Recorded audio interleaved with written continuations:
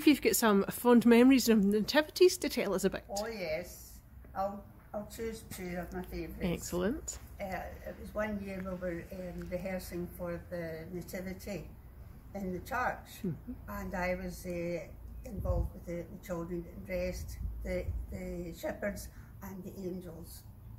So one shepherd in particular he was not going to be a shepherd.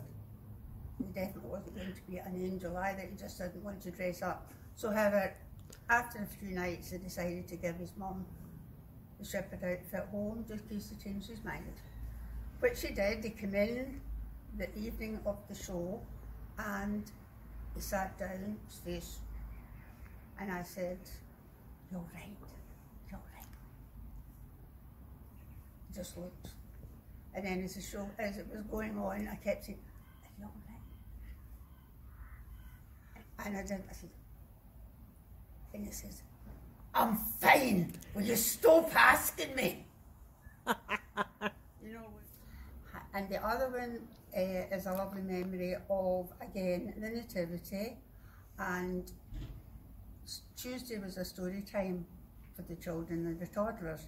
And they came through every Tuesday and we told them a story about the shepherds and the shepherds out in the fields, and the angel appeared. And there'd be about 20 of them between 4 and birth. So they were all in tents, sitting, listening, and then the angel appeared in the sky and told the shepherds to go down to the stable.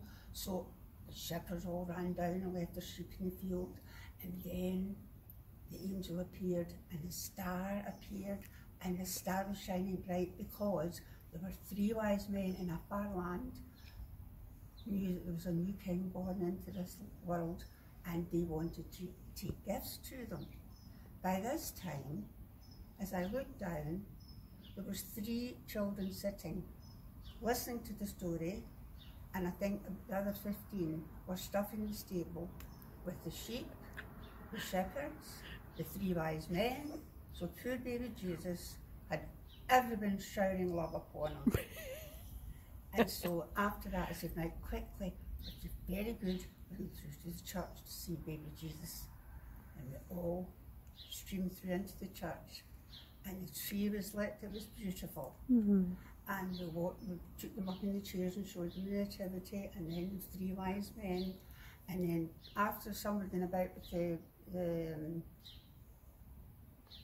bags for the collection, there were some of them running about with that, some of them trying to go up the stairs, but however we managed to get them down, seated quietly, and the carers and myself sang "Away in an Angel," and it was beautiful. And I just feel now that star is shining bright, even brighter this year, and we've all got to watch it. Excellent. Merry Christmas.